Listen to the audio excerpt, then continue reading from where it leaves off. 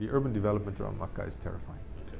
It's terrifying to me to see that. The Abraj al-Bayt Tower, clock tower that was built, some of it is so extensive, and the kind of, in a way, almost wholesale erasure of some of the fabric of Mecca is very sad.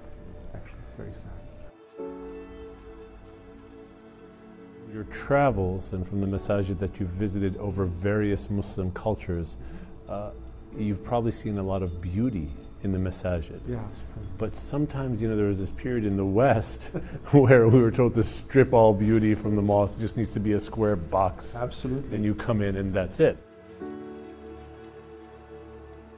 Is that because just modern day architects have given up spiritual expressions, trading it for just, functional or material innovation? Or exactly right. Like that. Yeah. I think that there is, or there was at least, an attention to craft and to the care of assembly. That a masjid was more than just bricks and mortar and matter. It was something that was a catalyst actually to Allah subhanahu wa ta'ala, and as such you had to pay attention to it. It has to be as beautiful as it is possible to be made.